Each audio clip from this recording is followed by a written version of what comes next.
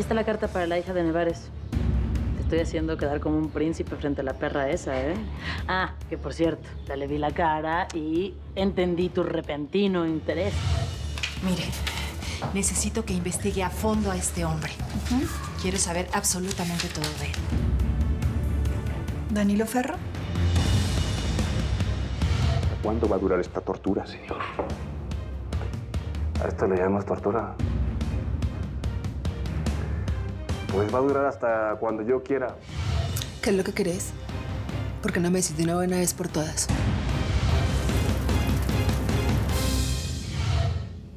Ya sabía yo que no era buena idea aceptarle la invitación. Pero pues si se va a poner en ese plan, mejor me voy. Ay, sí, andate cuando la noviecita te vas para allá.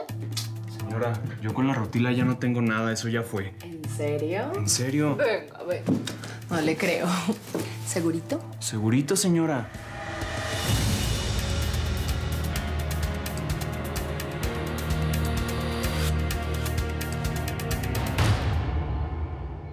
No, Pepe, no me estás entendiendo. No, escúchame tú a mí, ¿sí? Quiero que vayas con tu gente en Puerto Vallarta y que te presten una de sus casas para grabar. A ver cómo le haces. Ahí tengo que hacer la película, se acabó, pues. Ya no me rezongues, hombre. ¿Qué pasó? ¿No quiere? Ese vato lo que tiene de chaparro lo tiene de baboso, me cae. No, que mañana ya va a mandar a la gente para empezar a grabar la novela. Pero qué lío, de verdad. Aquí lo único seguro que tenemos, esa es la protagonista. Mira nada más. Qué chulo. ¿Qué hablan de mí? Ay, amor. Nada, pues que usted va a ser la futura estrella del cine mexicano. ¿No, verdad? Mire lo que le traje. Ay, ¿qué es esto? Actuación, las nuevas tendencias. Ah, hasta ahorita supe lo que decía.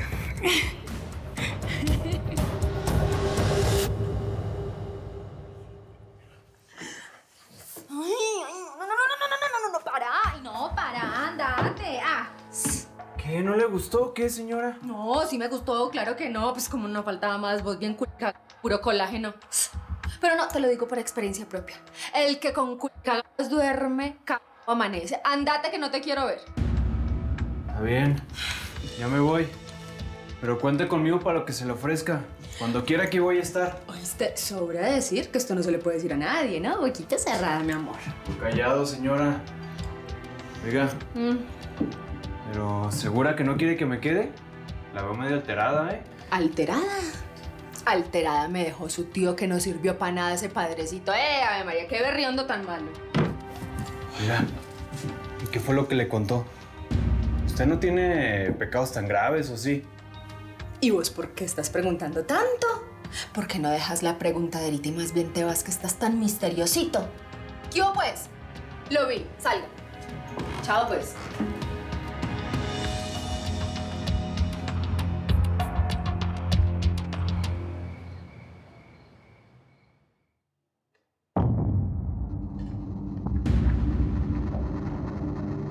Muchas gracias, licenciada. You're very kind. Vamos a seguir en contacto. Bye, bye. Buenas noches. ¿Qué se estarán tramando estos? No sé. Descansa mejor, Elsa. ¿O va a venir tu pretendiente? No. Voy a dormir sola. ¿Por qué? ¿Estás celosa? Lucila, espera. Si de verdad quieres que descanse, ¿por qué no me haces un masaje?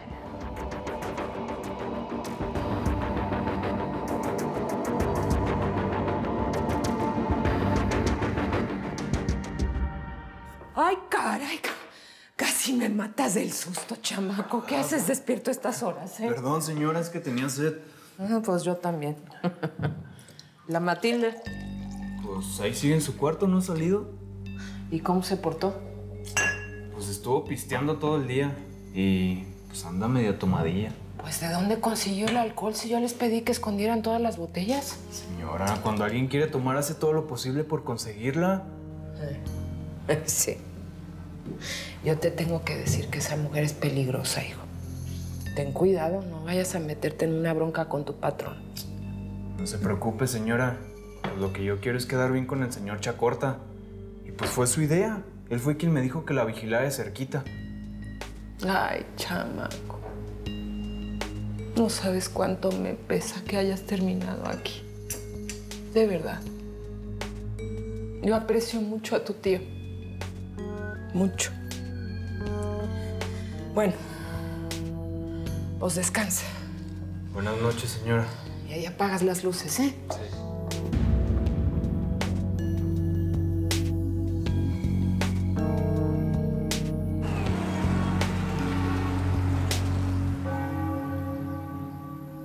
Señor, dime si es cierto que a ti también alguna vez te costó trabajo rezar para no tragarte todas las verdades.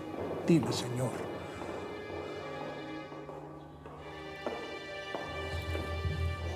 Ya ve por qué nunca quise decírselo. Para no hacerlo pasar por esta angustia. ¿Angustia? ¿Qué angustia? Bueno, sí. Tienes razón. Así me siento porque tu sanguinario exesposo está vivo y libre después de todo lo que hizo. ¿Alguna vez se divorciaron? ¿O eres la viuda de un vivo? Pero ya no quiero pensar en esto, Jimena.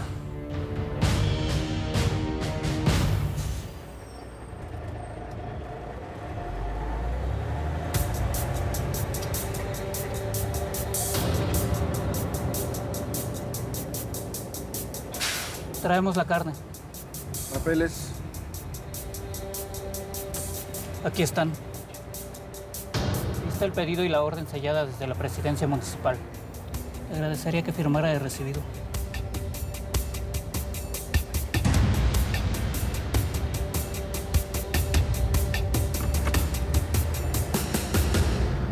Es demasiado peligroso que usted sepa esto. Por favor, dígame quién lo puso en esta situación. Es muy peligroso. ¿Mi vida o la vida del innombrable es lo que te preocupa? Me preocupa todo. Y más que vaya a hacer usted con esta verdad. Pues no te preocupes. Un secreto de confesión es un secreto de confesión y no se puede revelar. ¿Fue Ernesto? ¿Fue él? Él lo sabe. No. Él no pudo haberme dicho algo así. Jimena, he fracasado con él. Y siento que he fracasado con todo. Todo lo que construimos durante tantos años viene de mentiras y de donativos manchados con sangre. Eso es lo que me hace sentirme tan mal.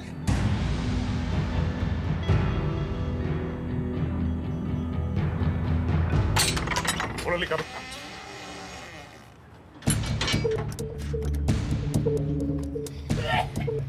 Vamos, muévanle.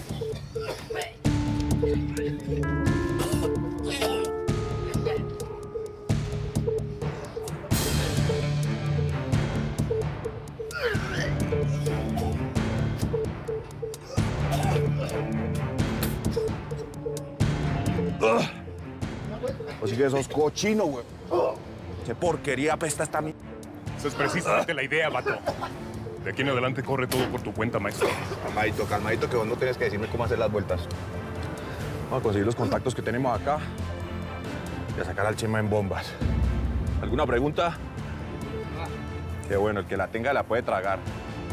El que se me patracie, hasta aquí llegó conmigo. Vamos a sacar al Chema en bomba y nos abrimos de acá. Cochino. Dale la vuelta, vato.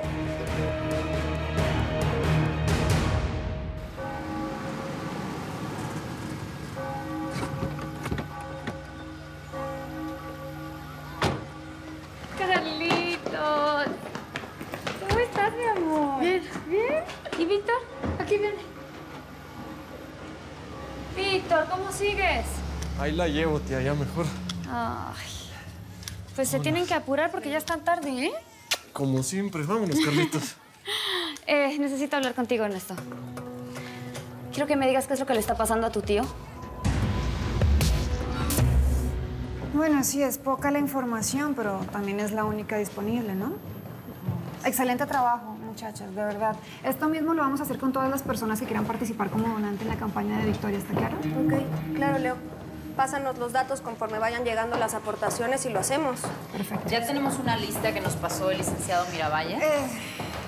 Elena, ahora que toca el tema de Ignacio, yo quisiera hablar con ustedes. Ignacio me estuvo contando acerca de las pérdidas que ustedes han tenido en sus vidas, de sus rencores. Yo les quería decir que no nos podemos dejar llevar por el resentimiento. Se los digo yo, por experiencia propia. A mí el narco me ha matado a mucha gente que quiero. Pero no podemos permitir que eso nos envenene el alma. No te preocupes, Leo, lo sabemos. No, sí me preocupo. De verdad no podemos dejar que nada nos ciegue, mucho menos esta rabia que cada una llevamos adentro. De verdad. Bueno, las dejo trabajando. No sabía que mi tío tuviera algo, señora. ¿Qué es lo que le pasa? Pues yo no lo sé. Pensé que tú estarías enterado. No, pues tengo mucho que no hablo con él. Sí, yo sé que tú estás haciendo tu vida y no soy nadie para meterme. Sobre todo desde que ya no tienes que ver con la vida de mi hija. Pero te voy a hacer una recomendación. Acércate a él. Eres la única persona a la que tiene. Él fue el que me corrió, señora. Es él quien no quiere que ponga un pie aquí. Pero está bien. Si usted dice que está mal, pues voy a ir a verlo. Cuente con eso. Bien.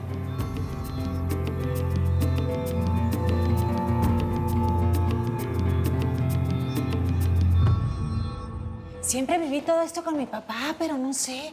Ahora es diferente. ¿No será porque es mi carne la que está en el asador? Pues entonces ya van a empezar a llegar los comensales. Oye, por cierto, vi por ahí que eres la soltera más cotizada de la región. Ah, no, por favor. Ahorita no estoy para esas cosas, ni para conquistas, ni nada. Ah, no. Me perdonas. Pero este es el momento en donde tienes que sacar a relucir todos tus encantos. No, y no me veas así, porque me refiero a tu seguridad, a tu inteligencia, a esta capacidad que tienes de ganarte a la gente. Esa es la mejor manera para conseguir los recursos que necesitamos. No, y le acabo de decir a Leo que investigue al tal Danilo Ferro ese, a ver si podemos usar un oso donativo. No, bueno, pero es que se apure, porque necesitamos, como ese cheque, unos 10 más. Si es que queremos competir con la campaña de Elsa Marín, que seguro está apoyada por el narco, y ellos sí van a echar la casa por la ventana. Victoria, investigamos todo sobre Danilo Ferro. Sus empresas no están vinculadas con ningún delito, y él muchísimo menos. Lo único es que solamente encontramos una foto de él, es de su carnet de lector. Y está como borrosa, no se ve bien.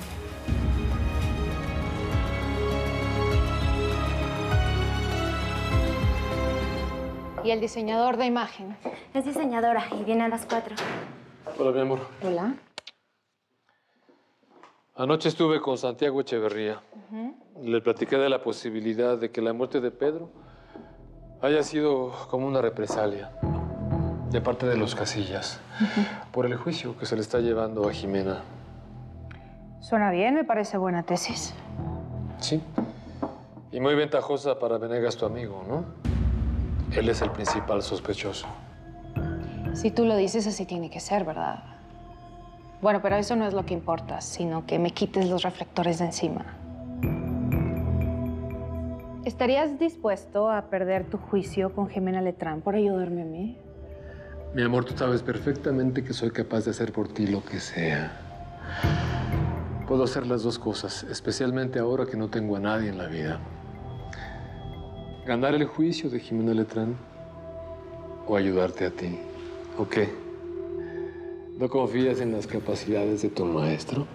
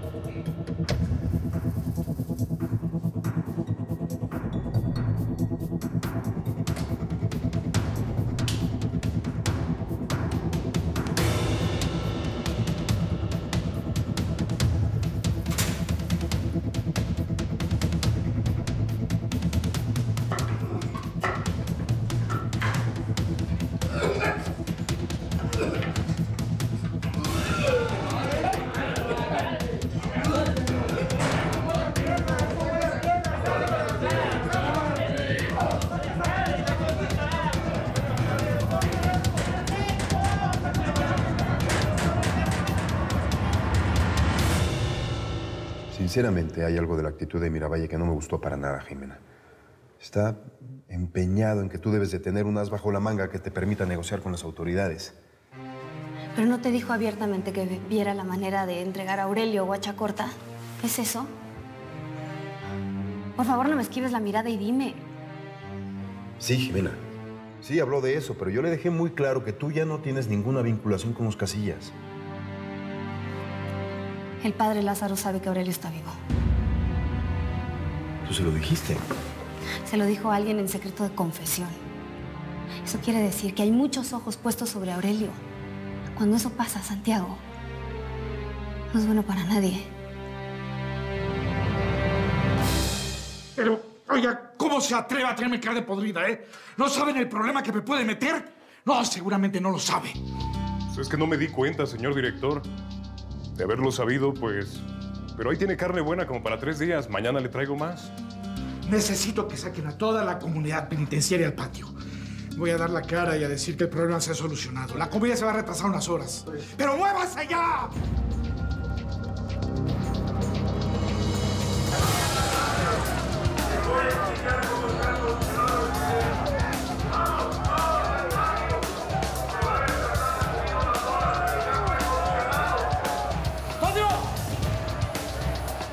¿Es madre si es hombre? Hay problemas con la comida. Trajeron carne podrida. ¿Puede saber qué hace usted hablando con ese reo? ¿Es que tiene preferencias o qué?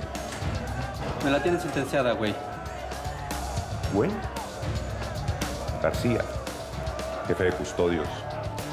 No sé por qué no se ha percatado del incidente que tenemos en el comedor. ¡Vámonos! ¡Rápido! ¡Ey! Las llaves.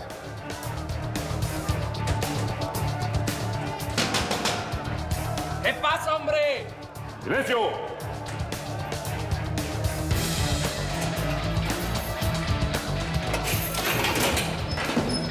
¿Qué pasó, don Chema? Su vuelo ya sale en 3 minutos. ¿Quiere que le lleve la maleta? Así me gusta, tijeritas. Bueno, ¿dónde? Pues yo lo diga, mi papá. Vámonos.